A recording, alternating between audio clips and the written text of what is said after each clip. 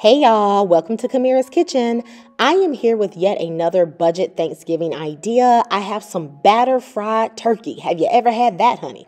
We have green bean casserole, pigeon pea rice, sweet potato casserole, and some from the scratch peach cobbler.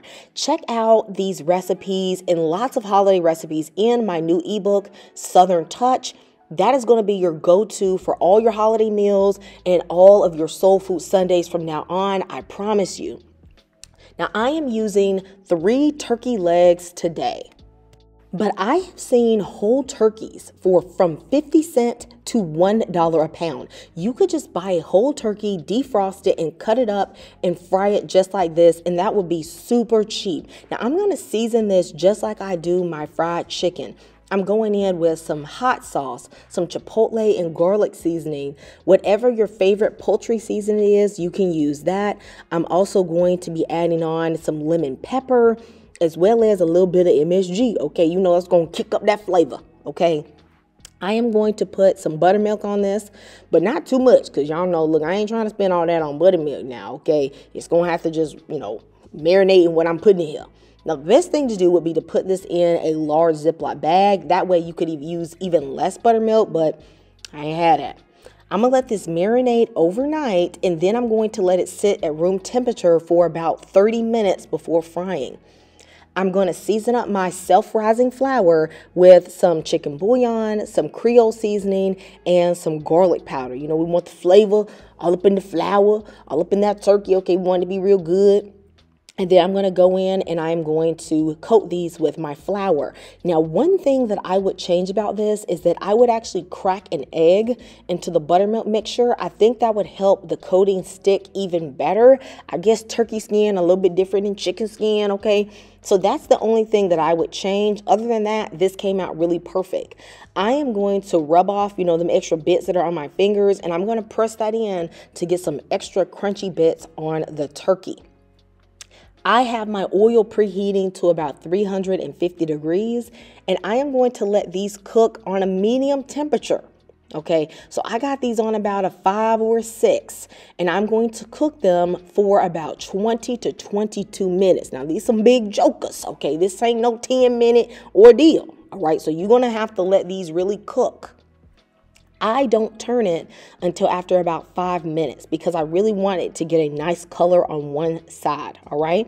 And then you're just going to let it keep frying. Now, one thing I love about eating some turkey legs is that when you eat it, you holding it by that drumstick, you look like a straight up Viking, eating that big piece of meat. Y'all, I think it is so hilarious, and I just love it. And this turkey really comes out super juicy because you let it soak in that buttermilk overnight. Even though I'm showing you guys this recipe first, this would be one of the last things I would make in this meal so that you could eat it nice and hot. I'm going to take this out and I'm going to put this on a baking sheet so all the oil can just drip down. Let me know if you are open to trying batter fried turkey. I'm going to show you what it looks like at the end of the video so you can see how juicy it is. For my sweet potato casserole, okay, now I think this is a little bit like, sweet potato pie in disguise. Okay, so you're kind of getting 2 for 1 with this one. You're getting like a sweet potato pie situation, but you're also getting a side, right? So I have 3 large sweet potatoes, and to that I'm going to add half of a stick of butter, half of a cup of heavy cream, and half of a cup of brown sugar. I'm going to go in with a little bit of vanilla extract and just a touch of lemon extract, all right? I'm going to also use some cinnamon, a pinch of nutmeg, and then I am going to start blending this up with my beaters. Now, I ain't going to lie to y'all. Y'all had to switch bowls. These beaters was just flicking sweet potato everywhere. I don't know what was going on. Okay, so I switched to a bigger bowl, and then we kept it pumping, all right? So as you beat this, you may see like big strings or like big chunks of sweet potato that don't break down. You can just pick those out because you don't want all them lumps in your sweet potato casserole, okay? Because y'all know you could cook, all right? So I know y'all looking out for stuff like that.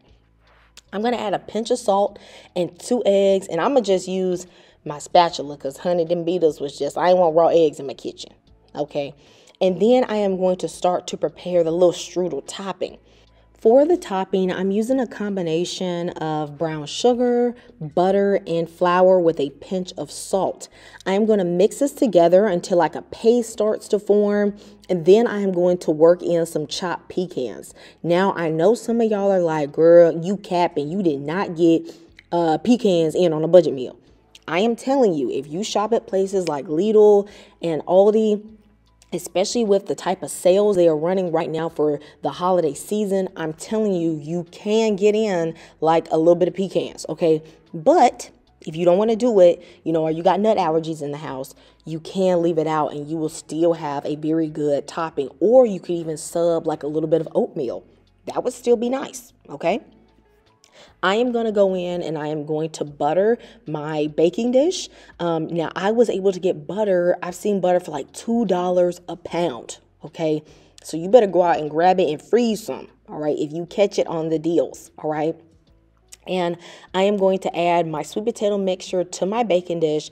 I'm going to spread it out well, and then I am going to go in with this topping. This strudel topping is one of my favorite parts of the sweet potato casserole. Now, this is going to need to bake at 375 for about 40 to maybe 45 minutes. I check it at about 35 to make sure the top isn't getting too brown. You should allow it to cool, and then you can go in and serve this up. Let me know if you are going to make this sweet potato casserole recipe. I think it is so good.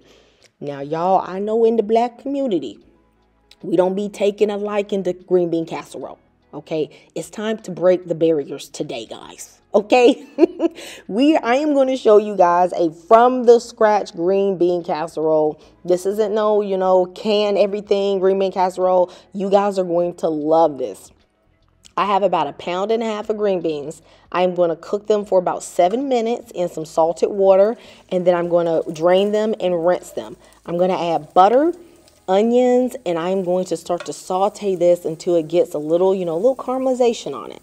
I'm going to season this with some Creole seasoning just to my taste. You guys know you can use this basically like salt.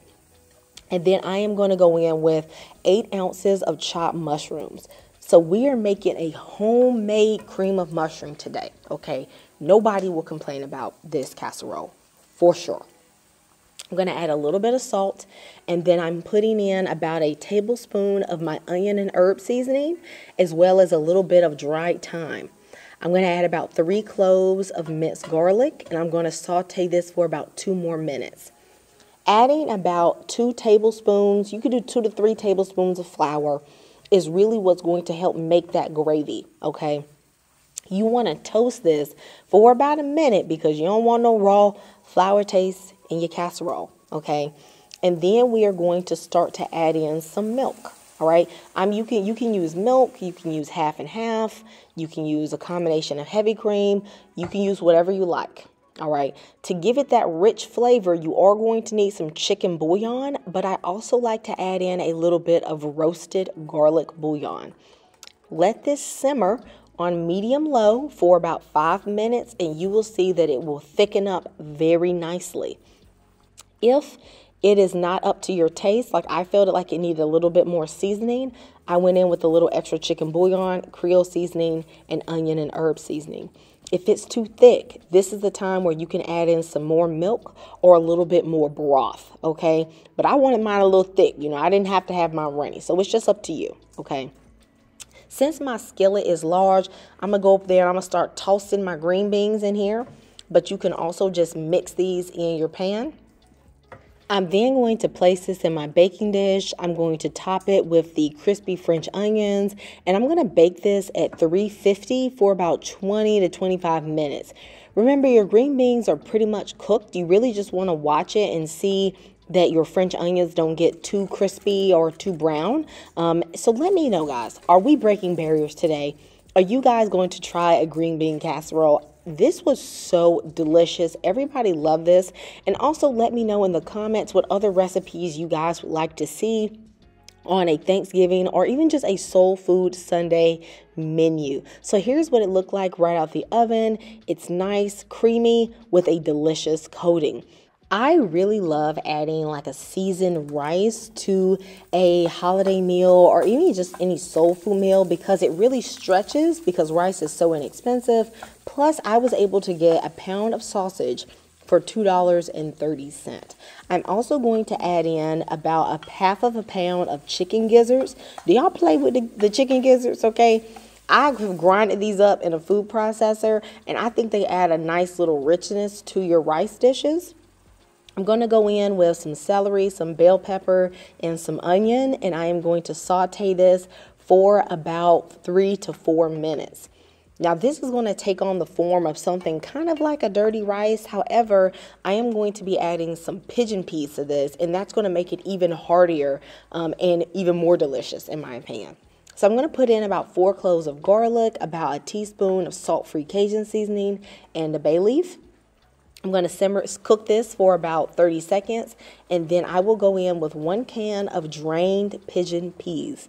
You can tend to find this in the Hispanic aisle. This is so good. If you've never tried pigeon peas in your rice, you got to try it, okay? I absolutely love it. I'm going to be using a mixture of beef, chicken, and ham bouillon today. I know this looks like a lot of bouillons, but it's going to add a great flavor to your rice. I'm also going to put in some garlic powder and a little bit of browning. The browning is optional. Now, y'all can see mine look beat up, okay, because I've been using it quite a bit. It just adds a nice color, all right? I'm going to mix this together, and then I'm going to add in my water. And the water I have is a mixture of the liquid from the pigeon peas plus water. Okay, so you don't want to throw that liquid in the can away. That's flavor, okay? You're going to be throwing away flavor. You want to mix this all together, and you want to taste your broth. Taste to see that it's really seasoned.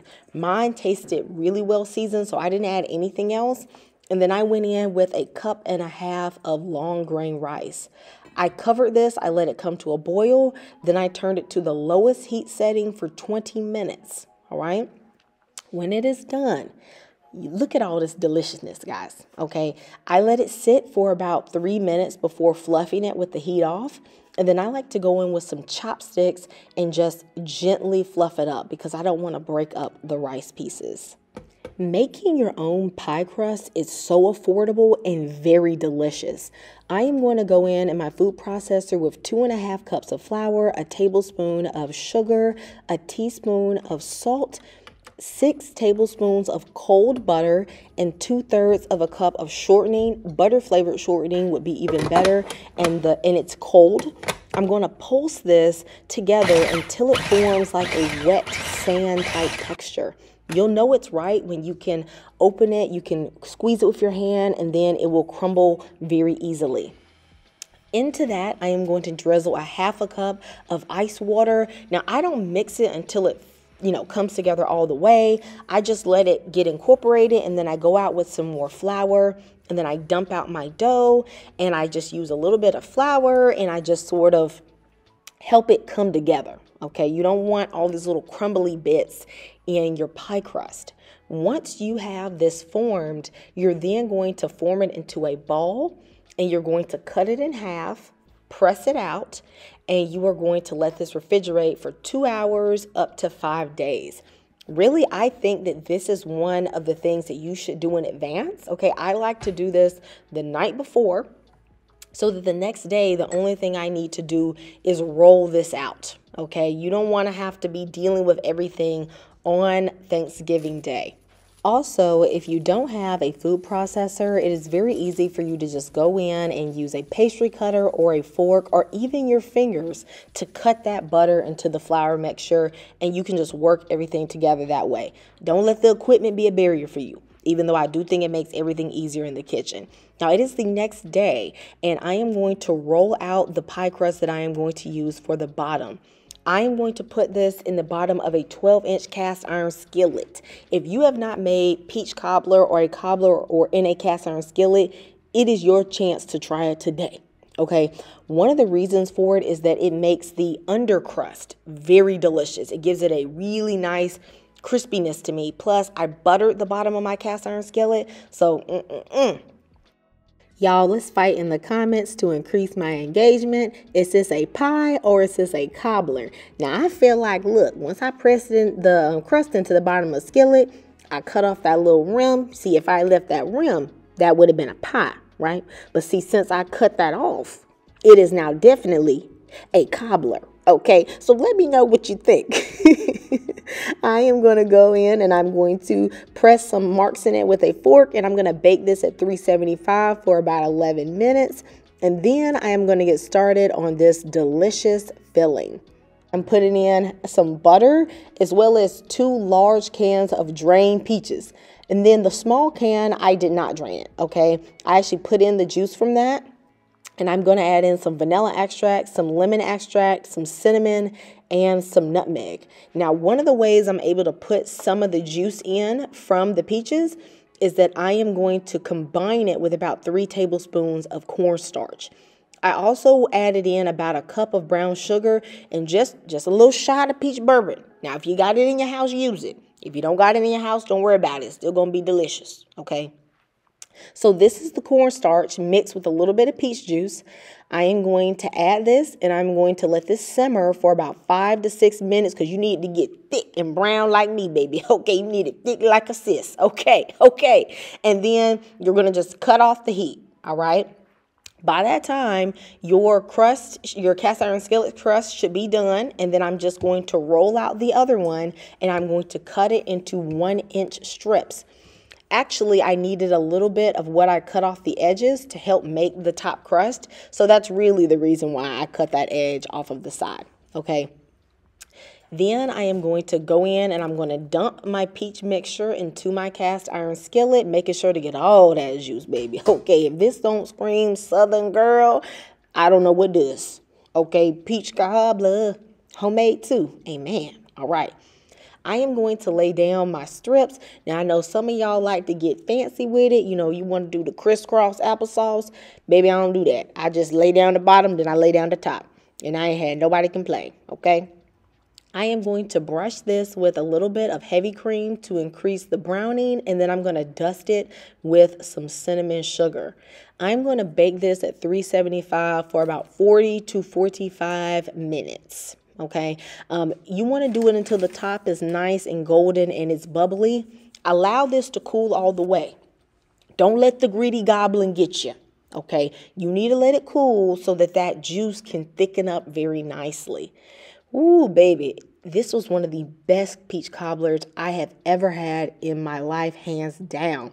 Check out my ebook to get the exact measurements, and y'all, you're gonna love this. Okay, now this is the inside of that turkey, nice and juicy. Guys, you know that I love you. Jesus loves you. God bless you for watching this channel. And I know I'm going to see you next time in Kamira's Kitchen. Goodbye. God bless.